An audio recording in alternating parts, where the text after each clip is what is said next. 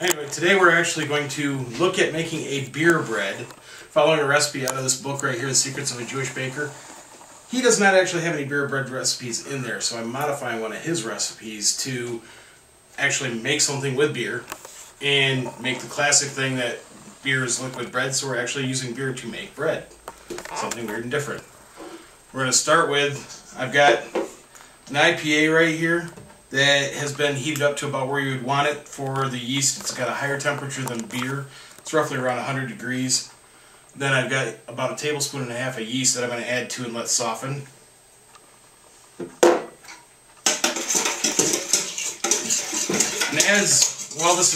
after this is softened and ready to go, we're going to add about 3 cups of flour to make a sponge. Usually breads come out better with a sponge. It allows the yeast to actually have something to start working with, gets it acclimated and ready to go. It makes much softer, much better breads that way. Okay, the yeast has softened a little bit now, so now we're going to add the flour. Like I said, this is actually creating the sponge that will give us the main working force for the final bread later on. Just get this in, get it mixed in real good. And yes, it is sloppy, it's messy, kind of like brewing.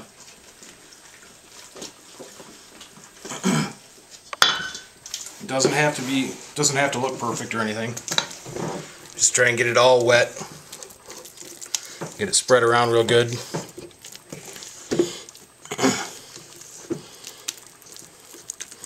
And there we go. Now what'll happen is I will cover this and let it rest for about a half hour. Gives the yeast time to get started, starts feasting on this the sugar and the flour that's right here. So it'll be ready for when I add the rest of the flour and then start kneading it for when it rises then makes good. It's been about a half hour and this is what the sponge looks like now. You can see that it's starting to get gelatinous, and if you look really close you can see some air bubbles coming out that let you know the yeast is actually working. Just like with brewing, the yeast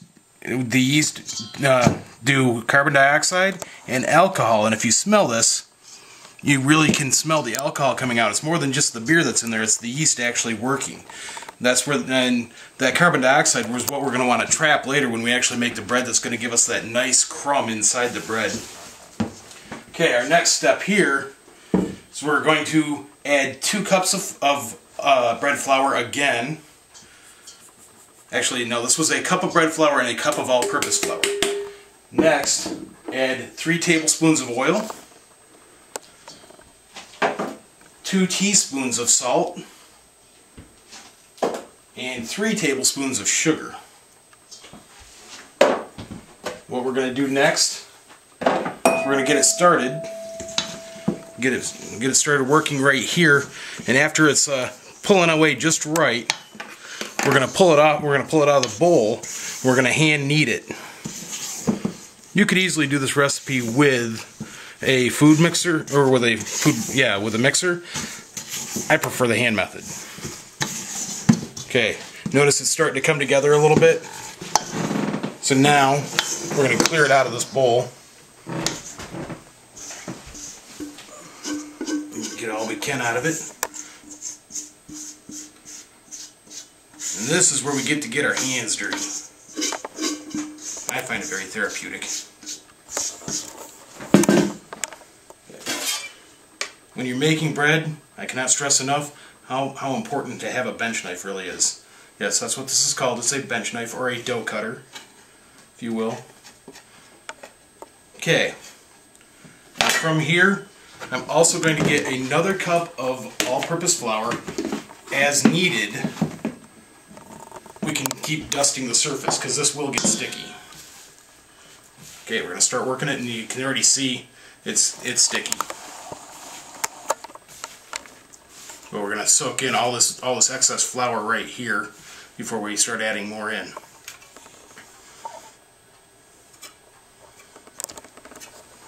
Okay. Now, as you can see, it's starting to come together. It takes about 10 to 15 minutes of serious kneading to get this into a good shape. Get it to where you want it. It's starting to feel right. It's still a little bit sticky. I've still got flour I can feed into it. So we're actually not doing too bad. Feels about right. It's really a nice. It's going to be a nice loaf of bread. Actually, it'll be 2. But yeah. Yeah, you just for kneading. This is all you do. Just keep on working the dough, letting it eat up that flour, incorporate it into its being. It's very therapeutic. Good for the wrists and the hands. Filming. Okay. All right, we're actually at that point now where we're pretty much just about done messing with the dough. It's going to feel a little bit tacky, but it's smooth, feels really nice in your hand, it's silky. All right, now this is where some of the fun parts begin. Playing with the dough, this is where you get to beat it up a little bit. What I'm going to do is going to be loud.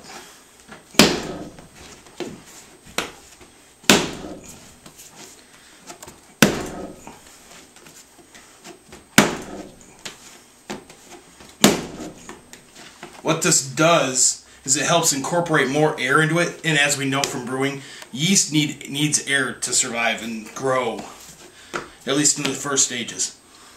And what that air helps it'll help it form the nice crumb on the inside that, like the air bubbles, the air pockets, those crumb that just makes the bread nice and soft. Right? This bread, or this dough, it's a little bit tacky, but not sticky, for the most part. Next, what I'm going to do is transfer it from here back into the bowl. I'll grab some oil, or not. I'm going to grab some oil, spray it into the bowl,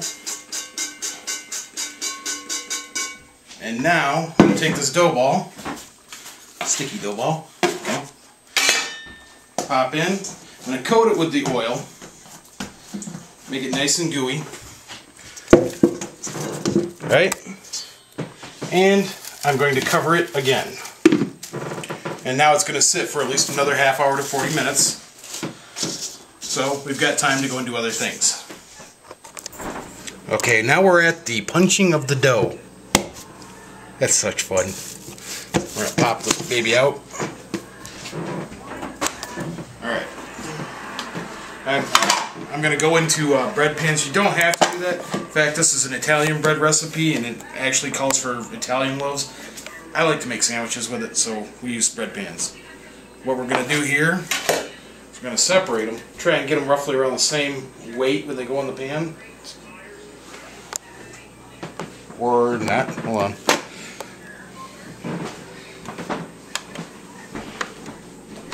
Get the scale right. Check the weight. Almost a little over 1.5 pounds there. They're roughly around the same weight. We can go with them. So now I'm going to ball them up.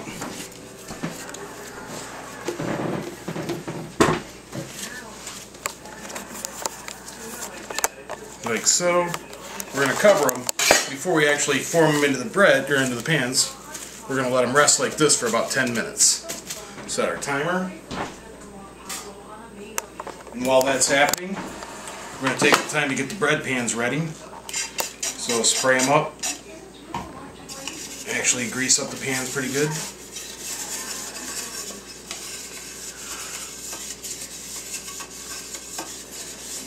Yeah.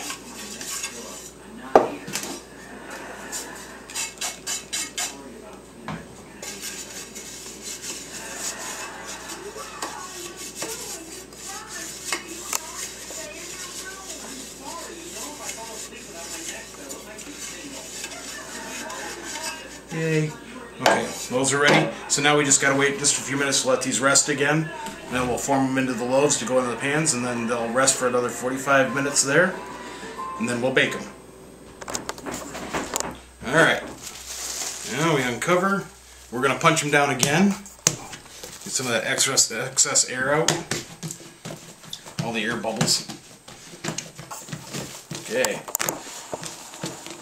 Now you could get real fancy, roll them up, all that kind of weird stuff, but because I'm going in bread pans, kind of take them the way they are, just kind of squeeze them in. Just like so. Okay, on this one, get some of that excess air bubbles out. Yeah. And squeeze it in. the squeezing is actually going to get it to form to the shape of the pan. Nice, gives us a nice actual loaf of bread when they're finally done. Alright, they come over here. And they're going to rise for roughly another half hour to 45 minutes. And after that, we are going to bake them. Set the timer. We're good.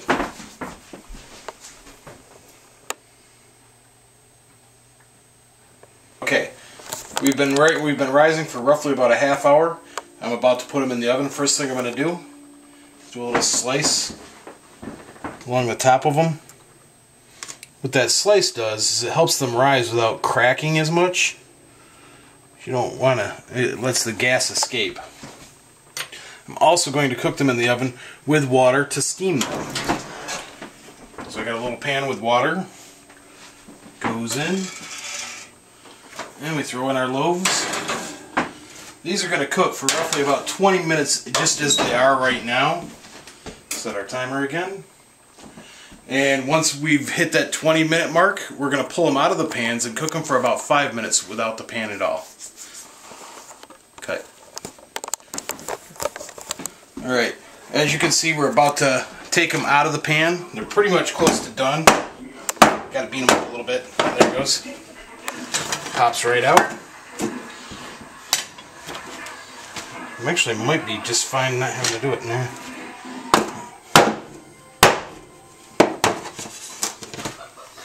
Nice, lovely loaves of bread. Crust actually on the outside isn't bad. Yep. Actually, at this point, we are done. I'm not gonna. It's nice and solid, and you hear the thump in there. That's a nice done loaf of bread. Perfect and done. Start to finish. Here we go. Ta-da.